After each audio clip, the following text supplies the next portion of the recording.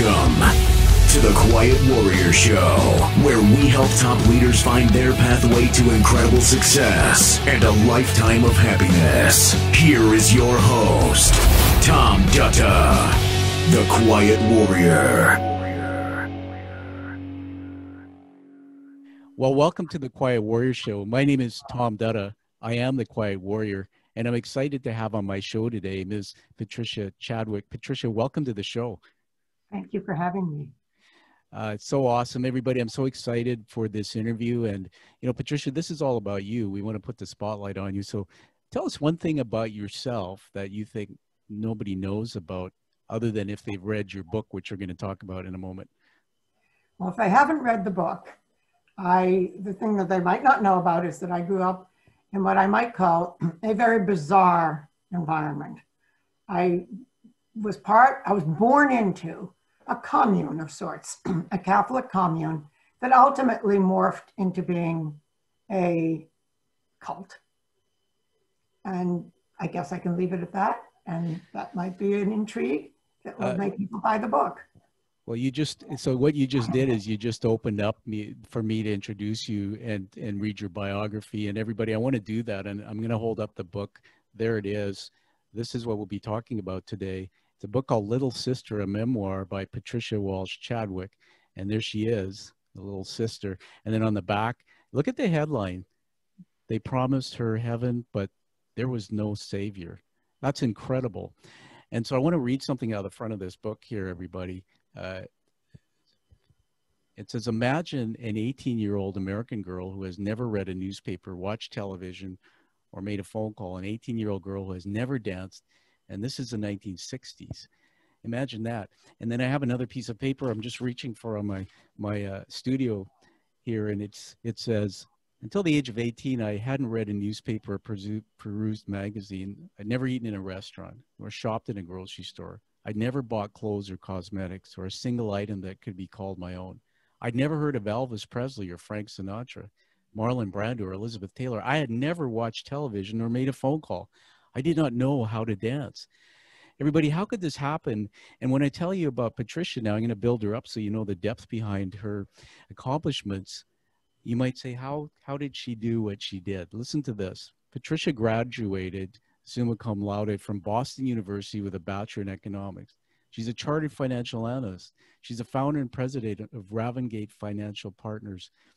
Ravengate Partners is a consulting firm dedicated to providing business and not-for-profits with education and advice from the financial markets and the global economy. She has a 30-year career in investment business, culminating as a global partner at Invesco. She sits on a number of corporate boards. She appears frequently on CNBC, and everybody, if you check out cnbc.com, you'll find some of her contributions. Her website, Ravengate, we'll put in the show notes and more there. And she mentors middle school girls at Our Lady Queen of Angels in Harlem. In 2016, she founded and is CEO of Anchor Health Initiative, a healthcare company that serves the needs of the LGBTQ community in Connecticut, living in Greenwich, Connecticut with her twin children and her husband. Now, everybody, I'm here in Vancouver, British Columbia, Canada. We're connected by the magic of technology. But when I have guests on my show, we read their bios, and the average audience listening says, wow, this is an incredibly accomplished leader. But many of them don't show vulnerability and talk about the backstory. And today, what you heard up front was how life began for Patricia. So Patricia, I know you've told this story so many times, but I want to get you to take us into the beginning of that. You were a child, you were separated from your parents, you were put into this cult-like thing. Just take us into that moment and tell us a bit about that. Well, as often is the case with cults, they don't start off that way.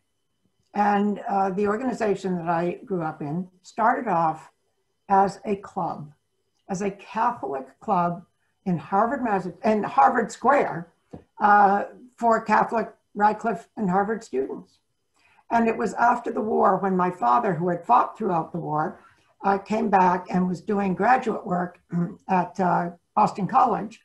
And my mother, who was just 18 and had just become a Catholic, met at this Catholic club. Yeah. And they got married 6 months later, and 11 months after that, I was born. At the same time, the priest that was the chaplain for the club was basically joined with a married woman, totally, a married woman with her own husband and children. And they were the two leaders of this club. And the Catholic priest was a guy named Father Leonard Feeney, and he was renowned. He was renowned for his writings, for his humor, for his poetry. He had studied at Oxford. He was really an international person, the way many good Jesuits are. But sometime right after the war, he started to become much more rigid in his interpretation of Catholic dogma. And as with many religions, the Catholic Church has espoused that you need to be Catholic to go to heaven. And at the time, it was right after the war, and the whole aura of ecumenism was burgeoning. And so the local Archbishop of Boston, Archbishop Cushing, pushed back on Father and said, please don't support that. And Father Feeney said, absolutely not. This is the dogma of the church. And interestingly, my parents totally sided with Father Feeney. They believed that. My mother, perhaps being a convert, why would you be a convert if you weren't convinced? And my father, who had grown up Catholic, and I often wonder whether perhaps his 4 years as a naval officer during World War II might not have influenced him in some ways. We have his diaries from the war, and there are days in which he wrote, what I've seen today, I cannot even write. And perhaps there was his own PTSD of a sort when he came out of the war, and maybe his solution was to look to God. I can't make the judgment for them, but at that time, they followed Father Feeney, and along with about 50 other people, they created a religious community. And Father Feeney was the leader, and they all took a vow that they would obey Father Feeney. And that vow ultimately, I think, was what really proved fatal in the events that unfolded. And it wasn't long after that that everything started to change. The 50 adults included about 12 married couples. Yeah. So the number of children, I was, one of 4 or 5 children, became 39 children over the course of about 5 or 6 years. And then Father Feeney had everybody change their names. And, they had to, my mother, who was Betsy Walsh, and my father, Jim Walsh, became Sister Elizabeth Ann and Brother James Aloysius. And that was what I called them. From then forward, no more Mommy and Daddy. And the little girls were called Little Sisters, and little brothers were the boys, and then Big Sisters and Big Brothers. Thus, the title of my book, Little Sister. Well, listen, to catch your breath there, I'm horrified, I have to say, and I'm going to surprise you at the end. We're going to do a review on your book that I've actually just posted on Amazon. But everybody, this is a teaching moment. Listen to the resilience behind Patricia's voice telling this story. And I have to say, Patricia, when I think about Catholicism, I want to just say publicly, and this is not a religious show, but because we're talking about it through context of your story, that I was born and baptized a Catholic. And my daughter, we put her into Catholic school. She's at a university now, Mount Allison University, and it's a Catholic-based school. And so my faith guided me. But if you know my story, a little bit about my backstory, I had adversity. I grew up in a violent home. My father was somewhat of a drinker and a military man, and I gave up on my faith. And I remember back then asking myself, and didn't really know what God was at that age, but I would read this thing they gave me, the Bible, and I learned later in life that the Bible is actually God's story, and he's teaching us through his story. It's not meant to tell us we have to be and do everything. Right. And yet today, Christianity and all sorts of other religions, I just believe that there's one God, and I believe in what you said and what you taught me in your book. Faith can get you through difficult things. One of the things reading the book that just caught my heart was this experience you had in that place with the way you had to eat, the way you had to act, the way you had to behave. And I learned a long time ago, trying to develop my own self and courage, that there's some basic human needs every children has, and that's the need to be loved, the need to be enough. And here they are. They're changing your name to Anastasia. They're taking you away from your parents. They're telling you to call them a different name. And I know this, that something happened to you in your childhood. It has to be that gave you resilience, because many people who go through that adversity that I've met go to drugs or alcohol. They don't make it to be as successful as you are. So I want to give it back to you, Patricia, and just get us into the story, but tell some gritty details. You don't have to be giving away the story about what it was like, and why you think you had the strength to persevere. I wrote down on my paper the big Punisher, and of course, I was looking at that going like, oh my God, that takes me back to my childhood, and I'll tell everybody that when you finish. So tell us about some things that happened there and how come you made it through? Well, perhaps the most traumatic thing for me was when I was 6 years old. And it was a Sunday in November. I remember it very, very clearly. And that was the day that all the children who were 3 years and older, and I was 6, my sister Kathy was 4, my brother David was 3, and we were separated from our parents. So my parents kept my baby sister, who was about 4 months old, and my sister Peggy, who was 2.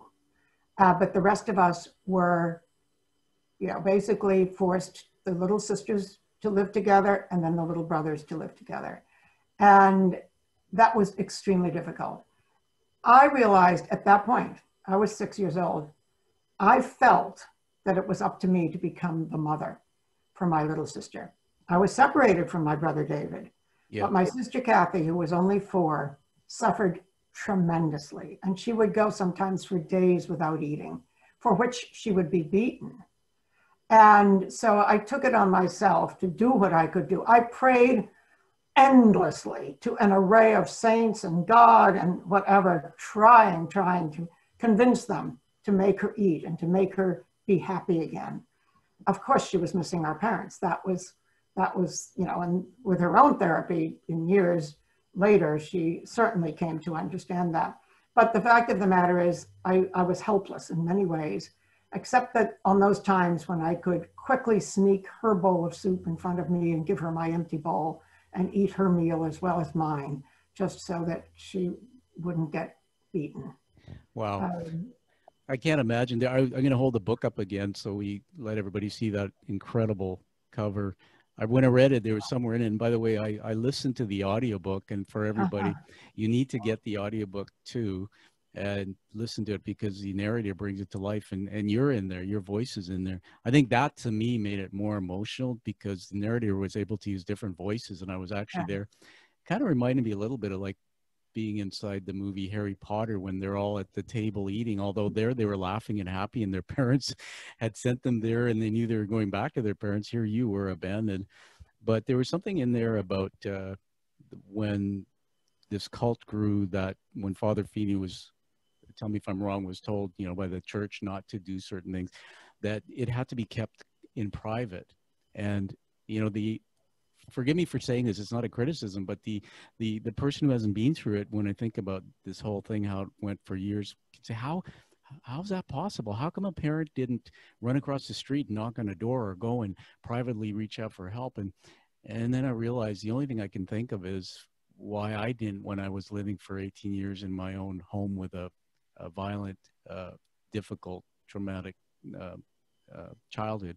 Why didn't I go and reach for help? I get it. For some reason, it's fear. Maybe like you told me, it's your parents believing that if they do this, they'll go to heaven. Just help us understand a little bit about that when you're in this situation. Yes. Well, I did talk to my parents years later about it. And my father basically, I thought, gave a wonderful visual image. And he said at the beginning, when these changes took place, changing their clothes, changing their names, separating the children, forcing my parents into taking vows of celibacy, which they at first said absolutely not. Yeah. But then they realized that if they didn't do it, they would be kicked out. They promised to obey Father Feeney. And my father said, every one of these changes he and my mother would meet and talk about. And they ultimately each time said, okay, we'll make this one more change because we feel that our children are getting the most pristine Catholic upbringing. And my father said eventually the snowball was, he said it was like a snowball. Yeah. And you can first turn it and you keep going. And then he said, it becomes too big to move. And he said by that time he was stuck. And as is very much the case in a cult, they tend to, one, prevent people from engaging with people on the outside. So we spoke to nobody outside. Parents were not allowed even to communicate with their own parents or with their siblings. And when parents of the adults would die out in the world, as we called it, they weren't even allowed to go to their own parents' funerals. Wow. So that cultish thing, break the ties. They've got no place to go. They've got to stay. And it took me a long, long time to accept the fact that I grew up in a cult. In fact, you will know, having read the book, the word does not appear once. Yes. And my children are now 26 years old, yeah, and have flown the coop. But when my daughter was about 20, she came home from college one weekend, and I was getting towards the end of, the writing part of my book. And she said, Mom, I have two things to tell you. First, you need to stop everything until you finish the book, which I thought was great because here's my daughter reading this bizarre, life of her mother, and she's growing up in a fairly social environment. And the second thing she said was, you have to accept the fact that you grew up in a cult. And it was only then, after 6, 7 years of writing the book, that I thought about it. And I have come to fully respect her incredible insight at the age of 20 and admit that it was a cult. In a way, it doesn't make me love the place any less. I think of it still as my childhood home, but I now see that the behavior of the leaders, yes, particularly the woman, Sister Catherine, she ruled with an iron fist. And when she died, 2 years after she kicked me out, when she died, the place started to fall apart.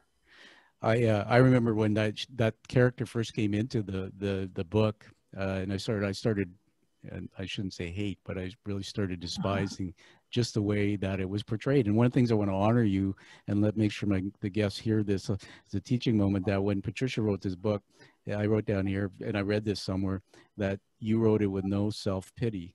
And you could have been in that book and being all over it with anger and torn people down. You didn't do that. And for you, I tell you that I'm so impressed and inspired by that, because it takes a lot of courage. That means you've processed your frustration and anger.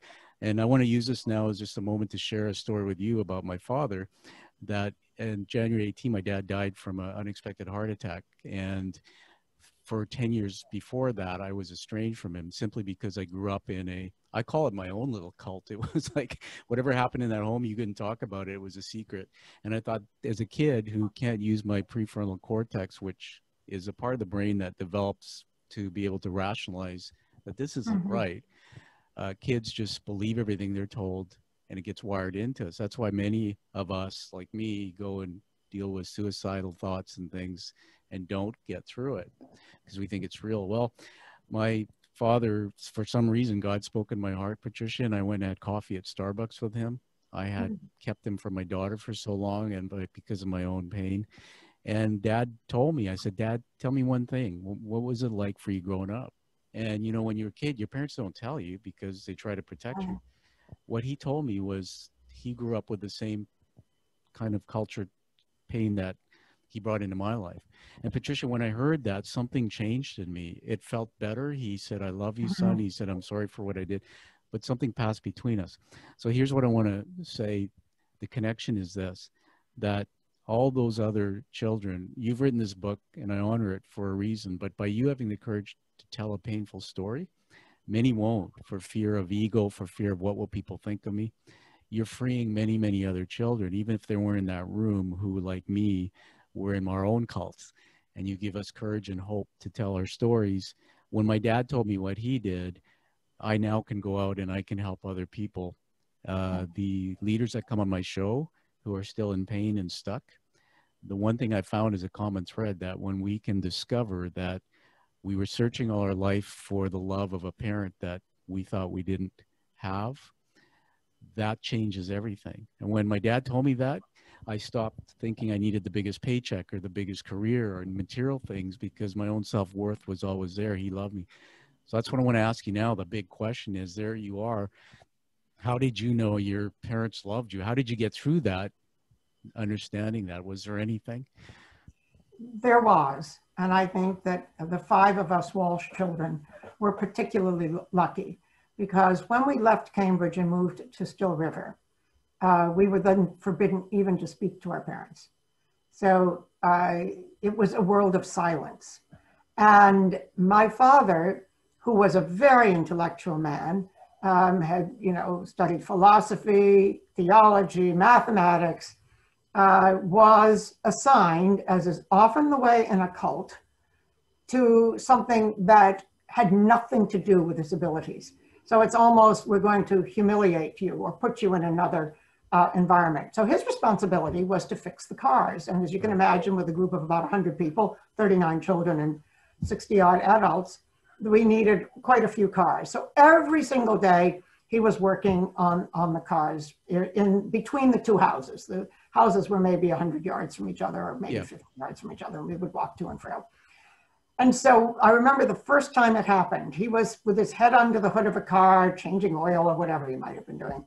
And as I went past him, he looked up, and I looked at him, knowing that we were not allowed to let a word pass between us.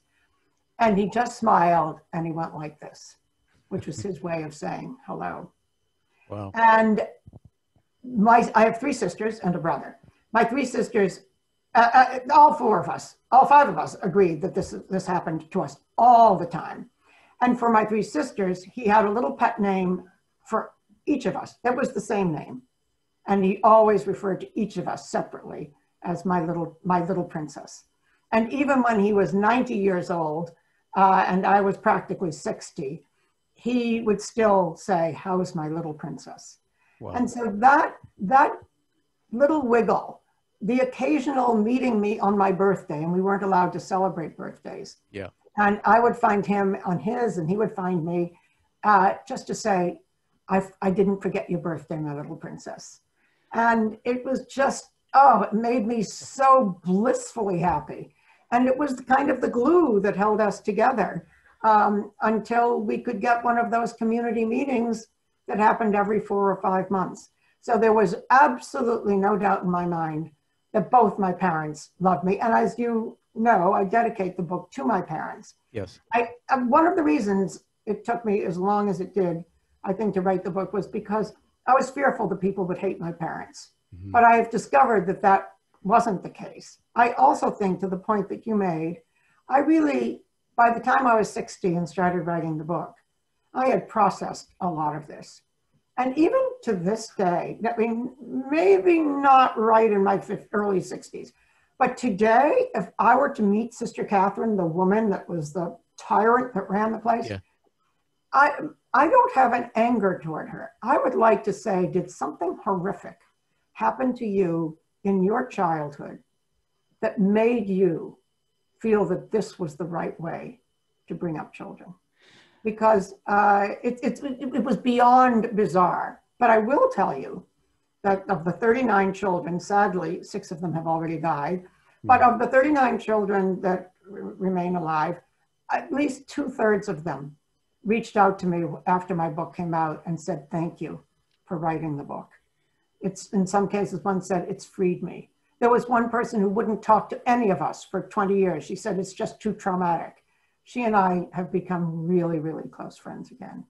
And I don't expect each of them to write their own story, but I've somehow validated their ability to talk about it now by having written it. And I tried very hard to write only my own story. You won't find a story about any other child in particular, but the shared experience must overlap 85 or 90%, at least while we were there. Of course, once I was kicked out, went my own way. Well, we have a few more things, and then I have some surprise for you here. But as I said to you before, my brain is 3-dimensional. It goes on these journeys, so forgive me for being that's great. A little wild here. But, everybody, my shows aren't scripted. Literally, we get on. I haven't met Patricia and sat down and talked about the story in great depth. But what you said, when you said about if you said if I in the future had met Sister, it was a Sister Catherine or Sister Catherine, yes, etc. I had this vision of Jesus Christ on the cross, hanging with his hands crucified and still alive, and that moment where he said, "Forgive them, Father, for they do not know what they do." And when you asked her, did something happen in your childhood? I believe that hurt people, and that something happened. Most of the kids on the street are on heroin and meth. If you really dig deep and find their secrets, someone planted in them when everything coming into the head, the brain is believed, something was planted that they're not enough, they're flawed, it's their fault, and therefore that guides them to be confused and sometimes do things.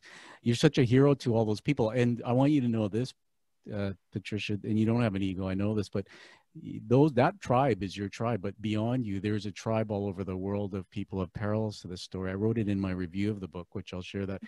My story connected to yours, not because I grew up in a cult, but because I grew up in a violent home, which is my cult. And it took me a lifetime to write my book and forgive my father and learn about his story. But when somebody reads your book, I hope that everybody finds one thread in it that they'll go, wow, that's my story. And you've given the world hope. It's a great purpose. The last thing I wanted to say here about the Feeney, did the Catholic Church ever issue an apology? Or I know he was kind of kicked out or whatever when this all came apart, but was there ever a formal acknowledgement of any of this? He was excommunicated when I was about 5 years old. And then after Sister Catherine died in 1968, about 3 or 4 or 5 years after that, there was a reconciliation. And there was a reconciliation with the Catholic Church. And they did not request Father Feeney to say, I renounce the fact that you have to be a Catholic to go to heaven. They wanted the Archbishop of Worcester and the Archbishop and the Cardinal of Boston, Cardinal Medeiros, and Archbishop Flanagan in Worcester really, really, really wanted to bring the group back into the Catholic Church. And so, I mean, we always considered ourselves Catholic, and I'm considering myself Catholic to this day. And we will argue, well, maybe it wasn't a legitimate excommunication. It wasn't for holding a dogma of the faith, which you couldn't possibly excommunicate them for. It was because, Father, it was for disobedience. Right. You know, the Vatican ordered him to come over to Rome, and he refused. He was ordered by his superior, his Jesuit superior, to go to Boston, to Holy Cross College and leave the Boston diocese, and he wouldn't do it. But long story short, there was a reconciliation, and I think that's healthy and good. Yeah. But there was a lot of interfighting within the group when Sister Catherine died, which often is the case. The leader is gone, and it can't hold together. Unfortunately, that was the time where the children shared with the parents the physical abuse. This big Punisher that you referred to, which was about a 3-foot long piece of hose. Oh, and the children were beaten with it. And they basically told the parents, and the parents had never known. Wow. Oh my. I just want to say, when you said that, tongue in cheek here, I went back to my childhood. I think mine was called the big Hot Wheel track or the big wooden spoon. And, and I'm telling you that the Hot Wheel tracks, if you know what I'm talking about, they were made of vinyl and they hurt. So I can imagine, everybody just think about this. Your children are hit with this hose and live in fear. I wanted to show it up again here. We're talking about Little Sister, a memoir, Patricia Chadwick. What an incredible book, everybody, that you need to get. I have one more question for you before we move to wrap up, and I want to honor you with a few things. That there was a study done in Canada. It's a Canadian study, and they asked 90-year-olds, what are your top 3 regrets? And in no order, these were the top 3. I didn't reflect enough. I didn't leave a big enough contribution or legacy, and I didn't reflect legacy, contribution, and I didn't take enough risk. Tell me this, by the time you're done with this world, with the work you're doing with this book, what is your hope? What will the world look like? Well, I hope that the little tiny ways in which I can be of help will have a meaningful impact on, if it's not a lot of people, it's, you know, the people that I have worked with. That's why I mentor girls in Catholic schools in Harlem. That's why I started the company, the LGBTQ healthcare company. A lot of these people are deserted. They feel unloved. They feel scared. And so for me, that is my way of kind of giving back. And so I hope that those, you know, those benefits will live on. And if you mentor somebody, and I was mentored amazingly well once I left the center in my business, which was a man's world of finance. Yes. And all my mentors were men. There was not one that was a woman. But it set me to realizing how valuable, and mentoring is all about someone who's seeking and someone who's generous. And so I benefited so much that I want to play that role, and hopefully that will lead those whom I'm mentoring now to mentor others in the future. And that would be a wonderful legacy. That is a wonderful legacy. Everybody, I'm going to surprise Patricia now with a review of the book. I've actually written this. It's posted on Amazon. I actually listened to the audiobook. I just want to say that again, and I have the physical book. And here it is. It's a 5-star review, and the title of it is Inspiring Courageous Heroism. I listened to the audiobook version of author Chadwick's incredible reveal. In this book, you will find the jagged edges of a horrifying ordeal that no child of God should have experienced. Listening to this book took me back to a moment 3 months before my father died recently. He revealed a story about his childhood that I never knew. It freed me from a lifetime of pain and guilt. The most heroic part of this book is not just the wonderfully written pages, but author Chadwick's decision to write her story for her children and other children alike to know. That is the gift for when we can understand our parents' story. We can find peace and comfort in some way. I recommend this book for everyone. These are the threads in this memoir that can change lives if you discover them. High praise for Ms. Chadwick. Amen. Thank you so much. That's really, really beautiful. You're welcome. I'm going to go online and read it. Yes, it's being submitted, and as Amazon likes to take control, they'll send me an approval, and I'll forward that to you by email. It should be, sometimes they'll take 2 days. Now, everybody, if you're watching the video here or the podcast, come find the video. But you'll see on my screen, there's this funny light on my screen, and this is definitely a story that God's hand is all over. This morning in my studio outside, it is marine clouds and fog. I'm in the west coast of British Columbia. And the sun, as we started taping, the sun all of a sudden broke through the clouds and started sending a ray that's enveloping where I'm sitting.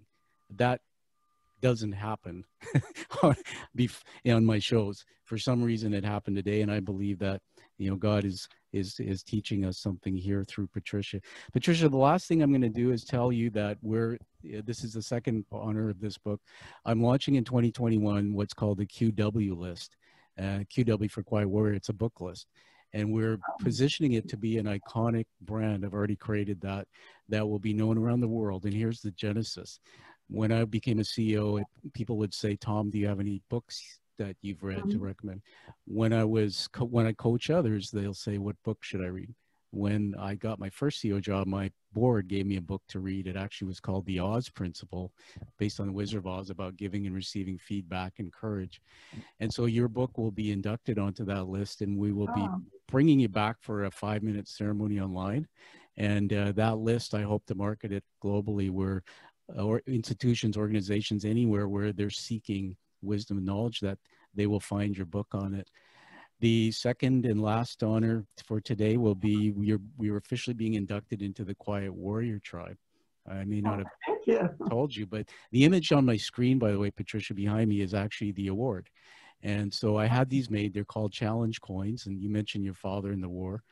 They were started in World War I, and soldiers would carry them in their pockets to signify commitment and community. And they would have fun. If you showed up without yours, you would buy someone maybe a drink. Today, they're used around the world for first responders, organizations to create community. So I had these handcrafted and painted in the U.S. Sorry, Canada.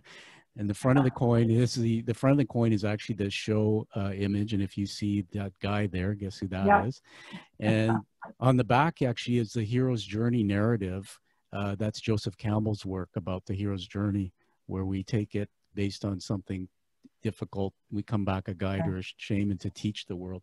Comes in a cherry box, and forever you'll be on that list. Now, there's only 40 of these a year that go out, and there's 8 billion people on the planet. And I will, and I know that's a unique club. I'll finish with this, that I will not give this award to a guest that comes on with an ego and doesn't share a story that's authentic and is vulnerable and says, I'm doing something purposeful in the world. And so that's the commitment. When you carry this coin, you will never stop using your story to change others' lives. So welcome to the Quiet Warriors. Well, thank you so much. Thank you for everything. It's been a lovely time. You're welcome. So on the last word, I'm going to give it over to you to ask, to have you tell us where to find your book or any of your work, or to connect with you. Well, I do have a website, and it's very simple. It's simply patriciachadwick.com. It has a variety of podcasts. I blog a fair bit, so all my blogs are there. It has historical stuff. It has videos. It has radio shows that I've done. And it also has a link to be able to buy the book. The book came out in hardback, but it's now in softcover. And it has now something that's really good for book clubs. It has those questions at the end, so that you can engage in kind of thinking through some of the challenging issues. And you can easily get it on Amazon. Unfortunately, so many bookstores these days are keeping their inventory very low just because people are not walking in. But certainly online, it's easy to find. And I would be most appreciative for any reviews. And thank you so much, Tom, for giving me a review, because reviews matter. I'm a first-time author. I am writing another book, and it's about my experience growing up on Wall Street, where, as I mentioned earlier, it was a totally male environment. And I started at the lowest rung. I started as a receptionist. Wow. And eventually was able to get to be global partner. So I think it's going to be a fun story. It doesn't take you quite through the agony of my childhood, but I think it's going to be fun and maybe a little bit funky, and hopefully very honest, which is, you know, making me take some big giant steps. Well, that's all you are from what I see. And I got to tell you that my brain went here again. My wife, Anna, I've been married 25 years. She was a banker, and she started out in the world as an administrative officer in a male dominated environment. And believe it or not, she told me when I met her that one day the manager called her into his office and said, "I'd like you to sign these admin reports," and asked her to sit on his lap. Oh, my goodness. Now, Anna, she excelled at the bank, and she has become a thought leader. She blogs, and I'm going to connect the two of you at some point to talk. Oh, that would be lovely. And I promise you, I will be available for anything you need for that book. I'll do a review or whatever's needed, because I think that side of the story tells us what you did with all this to be successful.